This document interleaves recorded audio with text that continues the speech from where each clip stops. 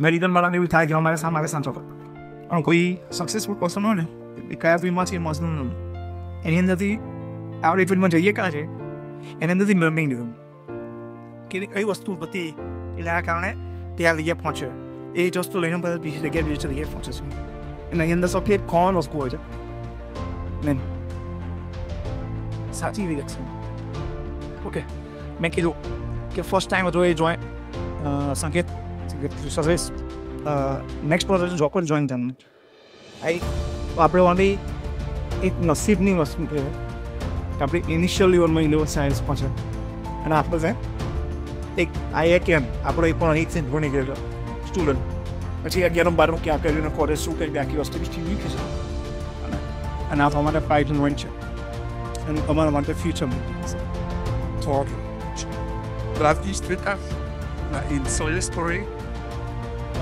તમારી જેમ જ લગાડી એજમાં એટલો જ હેન્ડલ કોન્ફિડન્સ સાથે અને ધીરે ધીરે કોન્ફિડન્સ બિલ્ડ કરીને જે પોતાની કન્ડિશનમાં બેઠો છે ને એ એવું માનીને સારું દુનિયાની સૌથી ટોપમોસ્ટ પોઝિશનોની અંદર એ આવીને નસી કરો છે IIT હૈદરાબાદથી એમટેક કમ્પ્લીટ કર્યું પરંતુ લાઈફ એક કોમન લાઈફ પસાર કરી અને બી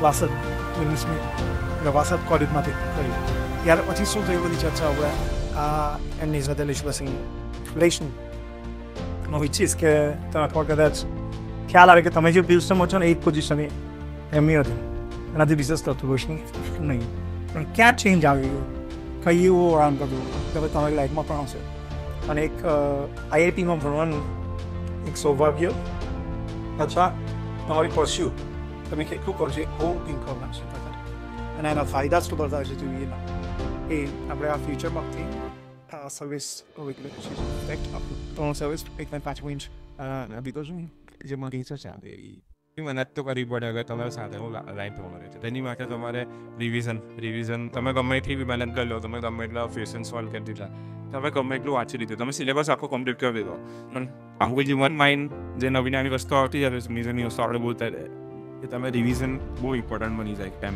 બિકોઝ તમે ગમે એટલું કરી લો પણ તમે યાદ જ નથી ક્વેશ્ચન બનાવતી વખતે એટમાં એક્ઝામમાં તો તમારી એમની બધી મહેનતનો કોઈ મતલબ નથી એટલે તમે જેટલી બી વસ્તુ કરતા હોય એને તમારે અમુક ટાઈમે રિવિઝન કરવું પડે એન્ડમાં એક્ઝામના 3 મહિના પહેલાં તો તમારો સિલેબસ જેટલો બી ખતમ થયો હોય એને સાઈડ પર મૂકીને તમારે જેટલું બી તમે અત્યાર સુધી ભેગું કરી લીધું છે તો બધા તમને યાદ કરવું પડે તો તમારી સ્ટ્રેટેજી સર પ્રોપરલી મને બી યાદ છે જ્યારે હું અહીંયા મારી બેસિસમાં ડપ હતો તો સરનું જે પ્રોપર સ્ટ્રક્ચર હોય કે ભાઈ એક્ઝામ પહેલાં 15 દિવસ પહેલાં જે તમારી મૂવી ચાલુ થાય કે તમને ટેસ્ટ સિરીઝ ચાલુ થાય કે તમારું રિવિઝન ચાલુ થાય ટોપિક બાય ટોપિક એ બહુ ઇમ્પોર્ટન્ટ છે બિકોઝ તમે ગમે એટલું ગયું હોય એન્ડમાં તમને યાદ નહીં આવે એનો કોઈ ફાયદો નથી હવે રિવિઝન બહુ ઇમ્પોર્ટન્ટ છે પહેલી વસ્તુનો મેનર કે ભાઈ તમે જેટલું સિલેબસ ખતમ કરી શકો એટલું સિલેબસ જેટલી સારી રીતે ખતમ કરી શકો અને જેટલા વેરાયટીના ક્વેશ્ચન કરી શકો વેરાયટીના ક્વેશ્ચન કરવા બહુ ઇમ્પોર્ટન્ટ એરિયા સેમ ટાઈપનું કોઈ ક્વેશ્ચન હોય જેમ કે મને 11-12નું બી યાદ નથી પણ એક જ ટાઈપનું ક્વેશ્ચન હોય કે ભાઈ બે ભૂલી છે અને તમારે બસ એમાં સ્પાઇન કરવાનું છે ફિઝિક્સમાં છે તમને આવા ક્વેશ્ચન આવતા હશે આવા ક્વેશ્ચન આવતા હશે રાઈટ આગળ આવશે જે બી છે તો સેમ ટાઈપના જે ક્વેશ્ચન હોય એ તમે કર્યા કરતા હો તો તમને સારું તો લાગે બીજું તમારાથી સોલ્વ થતા હોય પણ તમારે સેમ ટાઈપના 10 ક્વેશ્ચન જણાવવાનું અહીંયા તમે 10 અલગ અલગ ક્વેશ્ચન કરો તમે વેરાયટી અલગ અલગ જાતના ક્વેશ્ચન હોય તો તમારું દિમાગ વધારે ખુલે અને ઇવન જો તમારાથી ક્વેશ્ચન સોલ્વ ના થાય હાઈ ચાન્સ છે કે તમારાથી ક્વેશ્ચન સોલ્વ નહીં થાય પહેલી વાર પણ એ કમ્પ્લીટલી ફાઇન છે હવે પહેલી વારમાં ક્વેશ્ચન સોલ્વ ના થાય તમે સોલ્યુશન તમે 5 મિનિટ આપી જેટલું વિચારી શકતા એટલું વિચાર્યું અને તો બી ક્વેશ્ચન સોલ્વ નહીં થાય એટલે તમારે સોલ્યુશનથી શીખવાનું સોલ્યુશન ચાલતા ના ચાલતા એટલે રિસ્ટ્રિક્શન હોય પણ અહીંયા એવું નહીં હોય અહીંયા તમને હું મારા એક્સપિરિયન્સથી વાત કરું સુપર કોમ્પ્યુટર બધાને ખબર હશે રાઈટ મેં ખુદ જ્યારે એમટેક કર્યું છે તો મેં તમે સુપર કોમ્પ્યુટરમાં યુઝ કરતો હોય એટલી ઇઝીલી અમને અવેલેબલ હતી એ એક ટાઈમ પછી જ્યારે તમે વધારે કામ કરતા હો તમને એ બધી વસ્તુ નેસેસરી થઈ જાય જે લોકલ કોલેજ તમે ના પ્રોવાઈડ કરી શકે બધાની વસ્તુ પણ ના હોય બટ અહીંયા એટલી બધી સુવિધા લોકો પાસે થાય તો આવી બહુ મોટો ડિફરન્સ છે કે તમે IITમાં જવાનું શું વસ્તુ મોટિવેશન હોવું જોઈએ બીજી વસ્તુ અગર ફન ઇવેન્ટની વાત કરું તો કલ્ચર ઇવેન્ટ કે જે ડીજે નાઇટ થતી હોય એ બધું કોલેજમાં થતું હશે બિલીવ અહીંયા હર 15 દિવસે એકવાર કંઈક ને કંઈક થતું હશે અને રોજ જ કંઈક ને કંઈક એક્ટિવિટી થતી હશે રોજ જ કંઈ બી ફન એક્ટિવિટી થતી હશે અને કોઈક બહારથી આવતું હશે, કોઈક એક્સચેન્જ પ્રોગ્રામ ચાલતા હશે, જાપાનીઝ સ્ટુડન્ટ્સ આવતા હોય, કોઈ એના લોકો આવતા હોય, આ બધી વગેરે વગેરે બધા એક્સપિરિયન્સીસ તમને મળે છે.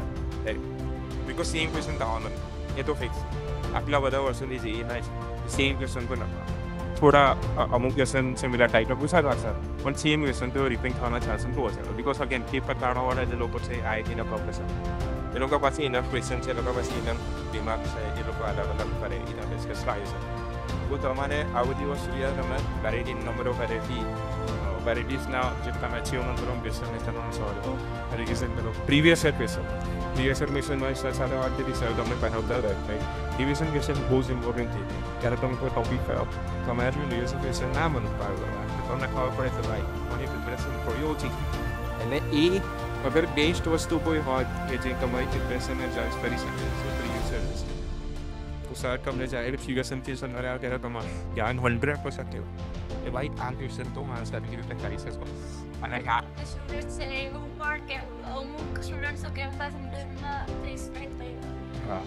તો આ રિયાલિટી છે. પણ અગર કોમ્પ્યુટર સાયન્સ અને AI બ્રાન્ચની વાત કરે તો 100% પ્લેસમેન્ટ 100%.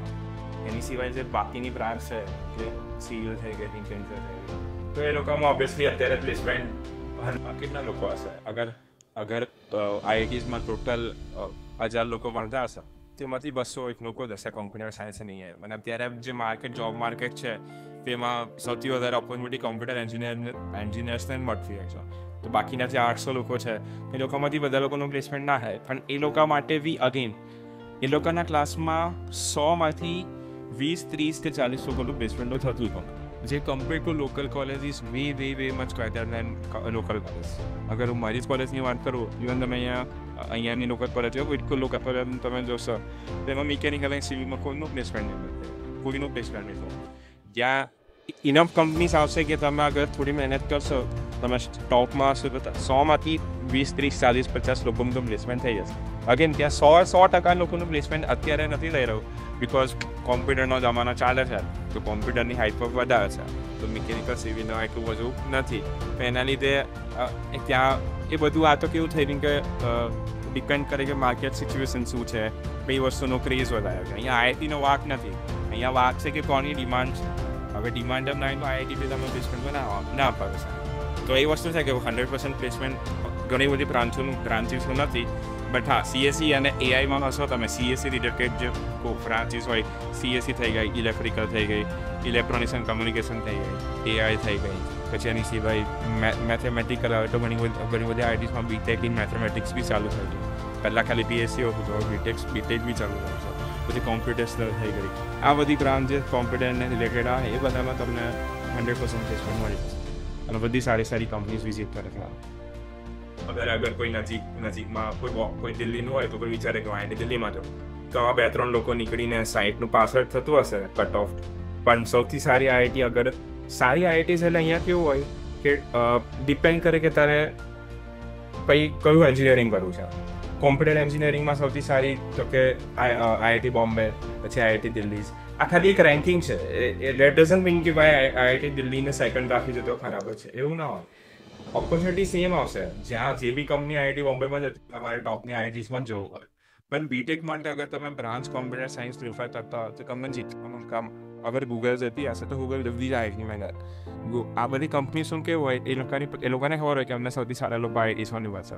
જે લોકો પ્રોપર એક સ્ટ્રક્ચર પ્લાન બનાવે તમે કઈ IITsમાં કેવી રીતે વિઝિટ કરીશું, તો લોકો 1 by 1 કેમ્પસમાં વિઝિટ કરતા હોય. તો જે બી સારી કંપની છે તે બધી IITsમાં વિઝિટ કરતી હોય તો તમને રમવાનો બી શોખ હશે ને, બધું અહીંયા કેટલી બધી ફેસિલિટી હોય છે.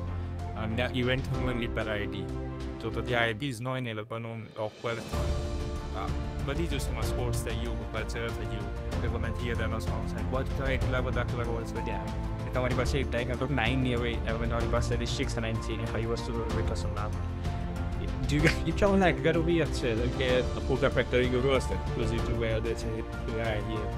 પછી ની સિવાય ઘણા બધા છે મને અત્યારે યાદ નહીં આવતો, તમે ખાલી સર્ચ કરી લો એક્ટર્સ ફ્રોમ IIT, તમને ઘણા બધા સારા સારા એક્ટર દેખાય છે. થિયેટરના બી કેટલા ક્લબ બતાવે છે. પછી ક્રિકેટ માટે બી ઇનફ ઓપોર્ચ્યુનિટી હશે, ઇનફ કોચિસ હશે. જે તમે કદાચ અહીંયા લોકલ કોલેજમાંથી એટલું નહીં આવી શકો એટલું તમે ત્યાં રમવાનું. અને ત્યાં એવું નહીં કે બધા વન જ કરતા હોય, ત્યાં એટલી બધી એક્ટિવિટી અને પ્રોપર એક્ટિવિટી થતી હોય તમને એમ લાગશે કે ઓકે ભાઈ આ બધા બહાર જે વિચાર કરે કે એમાંથી ભરાય છે એનાથી ડબલ લોકો આવ્યો કારણ કે આમાં શીખાતા હોય અને પણ ત્યાં ઉપર રમવાનું થશે. એની જે વાત કરી ને સર્વિસ એમ પણ ઘણી બધી વસ્તુઓ વિડીયોઝ જોતા ખ્યાલ આવે. મારા 4-5 મહિના તો ખાલી ફેસ્ટિવલ છે, રાઈટ? અનફાઉન્ડ આનો વેકેશન આ મહિના તો કથે નહીં આપીના 4 મહિનામાં આપણે કેટલું ભણી આપણે ટાંકી એમાં અત્યારે 50% આપી હાજી 11 પણ એવું કેમ હોય છે? એ ચાન્સીસ કેમ છતાંય ફાકો સક્સેસ રેશિયો કેમ? કારણ કે એમને ખબર છે કે આમાં એડમિશન મેળવેલા જે બ્રેઇન છે ને ઓલરેડી પોલિશ થઈ ગઈ છે. 11-12 ઘસાઈને મસ્ત ચમકીને આવે છે, એમને બહુ વધારે પુશઅપ કરવાની જરૂર પડતી નથી. પણ વાત કરી એક્ટર સ્ટુડન્ટ છો કે સર્વેશ સ્ટુડન્ટ જ છે મારો, રાઈટ? પણ ગર્વની વાત કે જ્યારે સ્ટુડન્ટ મળતા હોય અને સાથે હું ઈચ્છું છું કે એક પાસ્ટ છે જે ગ્રેટ ફ્યુચર સાથે આગળ વધી રહ્યું છે. ખાલી રમવું જ તો હું એવું કરી દઈશ ચોક્કસ કે જો કદાચ આ 2 વર્ષ મસ્ત મહેનત કરી લીધી ને પછી તમે નહીં હોય ના આવે તો આઈઆઈટી તમને હાથ પકડીને પણ બહાર કરી આપશે કે તમે બીટેક થઈ જાઓ. અને એ પેકેજ પણ તમારું બહુ જ હાઈ કારણ કે ત્યારે તમે તમારે શોખ બધા પડે આઈ થિંક, રાઈટ? એટલા તો હું આર્ટિસ્ટ પરફોર્મ કરવા માટે આવતા જેટલા બી છે જેટલા બી તમે ઓલા સિંગર્સ જોતા હોય બધા બધી વસ્તુ મેનેજ બાય સ્ટુડન્ટ્સ જે બી okay. Das, was ich kenne, anders wie es was gesund, ne, aber die ist nicht. It is also a well-known company, Kisses Tara, Alexander Services, well-known company of India, and a both big branches and all over the India. Service point, any learning company. One is a company actor, a company service sector mission, and a company productions are the one is only very create कर देने का. तो सारे ने बात करी तो हमारी जो जानी चर्चा करी जाने ये बड़ी वस्तु सब है तो એ એમટેક કરેલું છે, રાઈટ? તો એકોર્ડિંગ ટુ હિમ મને એને કીધું છે બેટર હોય સ્ટાર્ટ આઈમ 9 કારણ કે એને ખબર છે કે બીટેક આઈઆઈટીમાંથી કોણે કર્યું. એણે કર્યું કે જે જેઈ થ્રુ આવે છે એનું બ્રેઇન અલગ રીતે કમ્પ્લીટ પોલિશ થયેલું છે. એમટેક કોણે કર્યું? લાઈક સર્વિસ કે ભાઈ કોઈ યુનિવર્સિટીમાં આવ્યો પછી એમ નથી કરવું છે પછી એ જાગ્યો છે અથવા ત્યાર પછી એને ચાન્સ મળ્યો છે ગેટ થ્રુ વર્ક. તો બીટેકમાં મને ત્યાંથી હાયર સેલરી પેકેજ મળતા હોય છે. અત્યારે 38 લાખ એકોર્ડિંગ ટુ હિમ એને સેલરી છે માસિક. ઓકે, 38/2 ડિવાઇડેડ બાય 2 કરે ટ્વેલ્વ કરો તો યુ ગેટ અરાઉન્ડ 3 એનો. હા ને, આ 3 લાખની સેલરી એ એમટેક કર્યા પછી છે. આઈ થિંક બીટેક કર્યું તો કેટલું? બીટેકમાં હું તમને હાઈએસ્ટ પેકેજ કહું તો એક ઇન્ટરેસ્ટિંગ કેસ કહું તમને. બીટેક કોમ્પ્યુટર સાયન્સમાંથી છોકરો એપલ સોવરસ હતા એપલ અમારે ત્યાં આવે છે. એપલનું 70 લાખની પેકેજ. સો એ જે છોકરો છે એનું સિલેક્શન થયું હતું એપલમાં. અને આ ઘણી બધી કંપનીઝ થઈ જાય ને, જેમ કે ઝોમેટો થઈ ગઈ, પછી એપલ થઈ ગઈ, પછી એક ક્વોન્ટિટી એનાલિસિસની બહુ બધી કંપનીઓ જેપી મોર્ગન બધી બેન્કિંગ સેક્ટરની કંપની છે. બરાબર છે. એક વસ્તી સર્વિસ is long જેટલી થઈ ગયા છે બહુ બધી વસ્તુઓ જરૂરી થાય કે આપણે કદી ગૌલ સાવડા